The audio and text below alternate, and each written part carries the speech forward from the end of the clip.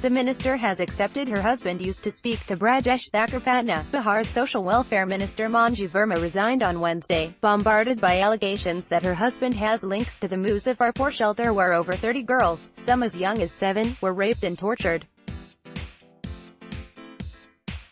NDTV had reported that call records confirmed the minister's husband was in touch with Brajesh Thakur, the man who ran the horror home, and 17 calls were exchanged between them this year. The call records also established that, between October and May, the minister's husband, Manju Verma, visited the shelter 9 times, each time for several hours. The minister was called by Chief Minister Nitish Kumar today. After the meeting, which went on for over 30 minutes, she resigned. But Manju Verma went down defending her husband. "My husband was innocent yesterday, he is innocent today and will be proved innocent tomorrow," she told reporters.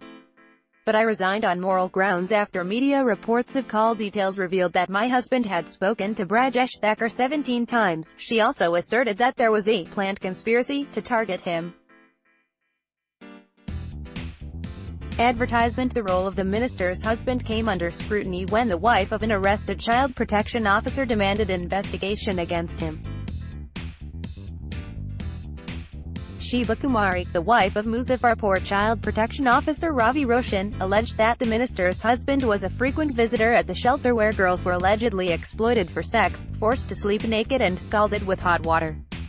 The police investigated the CDR call data records from 3 phones used by Brajesh Thakur, whose NGO run many homes and who is accused of sexually assaulting and beating the girls. It is still not clear whether Thakur spoke to the minister's husband after the scandal broke out. On Monday, Nitish Kumar and his deputy Sushil Modi had ruled out the resignation of Manju Verma, saying there were no incriminating documents to merit her resignation. "She will resign when anything that suggests wrongdoing on her part comes up," said the chief minister at a press conference in Patna.